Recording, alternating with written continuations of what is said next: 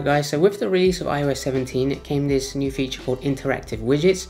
This basically allows you to add widgets to your home screen on your iPhone that you can interact with directly inside that widget without having the need to click on the widget to go and open up the main app. I'm going to showcase my top 5 interactive widgets at this stage. Although this is quite new, there's a lot of companies that are still developing this, so there's not like hundreds and hundreds of different types of apps that support interactive widgets at this point. And of course, there's going to be more and more as time passes. But at this very early stage, these are the ones that I find to be most practical that you can use on a daily basis. Let's take a look at how interactive widgets work. Okay, so the first one here is called To-Do List. This is very simple. You can create a whole bunch of tasks that you have to schedule for your to-do list, for your shopping, whatever you want to, and then you can actually tick them off directly from inside this widget. If I just show you the app itself, I've scheduled a whole bunch of sample things that I need to perform myself. You can go back and you can create as many lists as you want from all these different types of categories. So things you want to schedule up front, your shopping list, just a generic to-do list. You can have a work list, and if you get the premium version, you can create as many lists as you like. So if we go back to the home screen, you can see I've got 5 things scheduled. I've got 5 things I got on my shopping list. All I need to do is just tap that from inside the widget and it marks it as done. Very simple, very clean, very nice little interface that we have there. And you can also see things that are due to be completed by end of today. I can go ahead and mark all of these as and when I need to, so I don't ever have the need to open up the app directly. And this is a very nice app, and I'll link all of the apps from the App Store down in my description below. Second, this is called a simple calculator widget, and it's in the name. You can just set up a little calculator from your home screen without looking for the actual calculator app. And of course, you know what this is for, so you can just do your calculations directly from here. And it's very nice and easy to use. I've only found there's only a couple of interactive calculator widgets on the market at the moment. And of course, there'll be a lot more as time passes. But this is quite nice and clean, and just to have it there, it kind of resembles when I used to have a calculator in the side panel of macOS, which they removed as a widget. But nonetheless, you can have this on your home screen for iOS 17. Next, this is called Spark Mail. And this is a very nice way to have all of your emails displayed in an inbox widget like this. And as you can see, I have 7 unread emails at the moment, and I can just go in and just tick these as read if I wanted to directly from inside the widget. Or if you just hit the inbox button, you can see it will open up the entire mail. Now, if I go back to the home screen, all I can do is just tick one of these to mark them as read, like so. And you can see the numbers are reducing, and it's a very quick and easy way to manage all of your emails directly from the home screen, and you can have one or multiple different inboxes set within this app. Next, this is called Home Widget.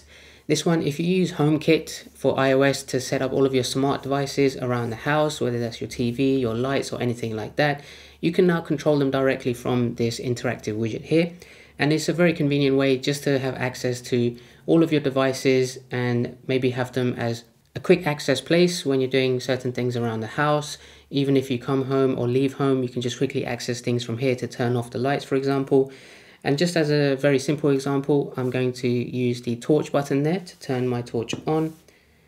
It does pop open with a little view screen here, which is not actually inside the main app. And if I turn it over the phone, you can see the torch is now on. And I can turn it off, and you can see it's now off. This does actually perform the action by giving you an open preview of the app, but as soon as you've pressed it from this widget, it actually does perform the action straight away, which is actually quite nice. And if you just want a very quick and easy way to perform that specific action, you can do it from using a widget like this. Next, this is one of my nicest apps that I've tried with the interactive widget. You can see here, I've scheduled a whole bunch of tasks. This app is called Smart Timetable, and it allows you to create a multiple list of tasks that you need to undertake, or you can create a schedule for things like your school, college, university, or even your workplace and any meetings and durations that you may have. And if you're someone that's very busy all the time, this is going to be a very convenient app for you. I've created a little sample school schedule inside the app as a timetable, and you can see here the clock is actually ticking, letting me know that my geography lesson has about 50 minutes left inside that lesson, because that started at 11:15. It's now 11:25, and there's still some time left to go until the next session. So that is currently what is in progress right now, and that's actually quite nice to see. Now if I wanted to tick off any tasks that I have due, I can just tick that from there and that will disappear as well. Let's go ahead and open the app. You can see I've scheduled all of these tasks. The ones that I've ticked from the widget have been ticked here. If you go back to schedule, this is where I've created my schedule for this day. Of course, you can create schedules for every single day. You don't necessarily need to create a schedule based off of a school or college. You can see here, this is the standard information that is set by default. Class type, building, room, and teacher.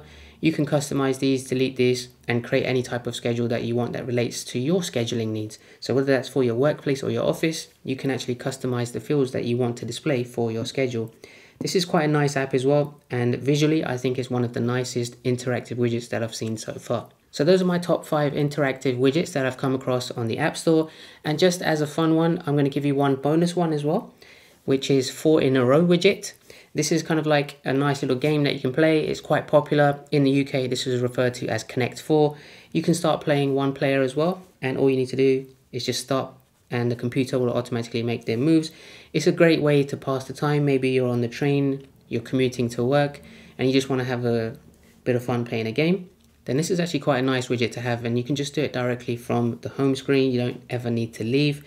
If you wanted to reset, you can also just reset from the widget itself.